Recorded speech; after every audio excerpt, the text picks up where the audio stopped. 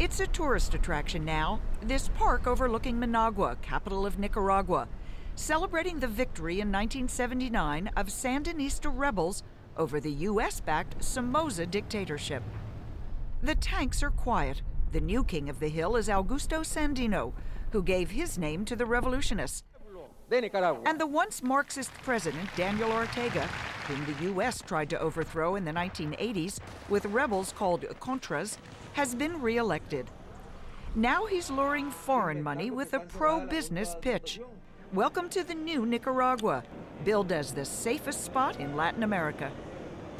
Nicaragua se llama lucha y canta, te está esperando para conocerte.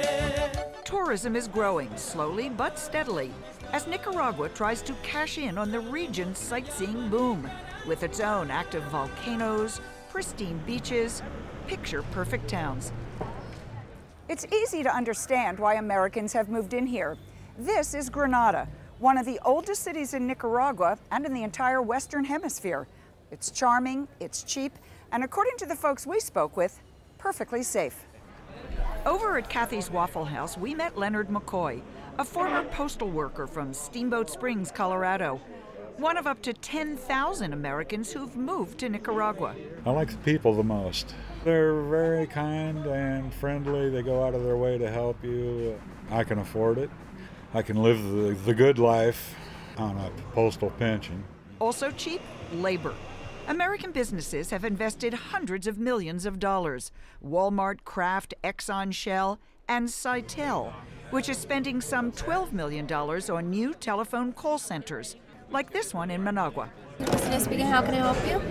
So the government has set up some special laws that basically exempt us from taxes for a period of 10 to 15 years. Site director Val Vandergraft moved here with doubts. What did you expect? I would have thought of, a war-torn third world nation, but I got here. It's a very modern infrastructure, modern malls. It's a very modern, very safe, very nice place to live. Precisely the pitch of Pro-Nicaragua, the semi-government agency that promotes foreign investment. Javier Chamorro travels the world saying, Nicaragua is a much better place than people perceive. The perception certainly is that this is an anti-capitalist government. What President Ortega has mainly said is that we need an economic order that is more fair, that is more just, that distributes more equally to all the people. We're showing that the government is willing to promote foreign investment. But Nicaragua is in political turmoil again today. Charges of fraud during recent elections set off violent protests.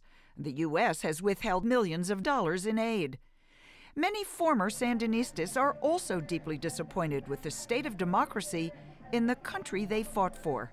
Ortega is not the person I supported in the 80s when he was president of Nicaragua. Journalist Carlos Chamorro actively supported the revolution that first brought Ortega to power. But today, Chamorro criticizes Ortega's rule. I think he has evolved into a traditional caudillo. I mean, a strong man who pretends to be beyond institutions, beyond the law. He intimidates people who are in the opposition. In October, Ortega's forces raided Chamorro's offices, ostensibly looking for evidence of money laundering. They battered down this door. Why do you think the government raided your offices?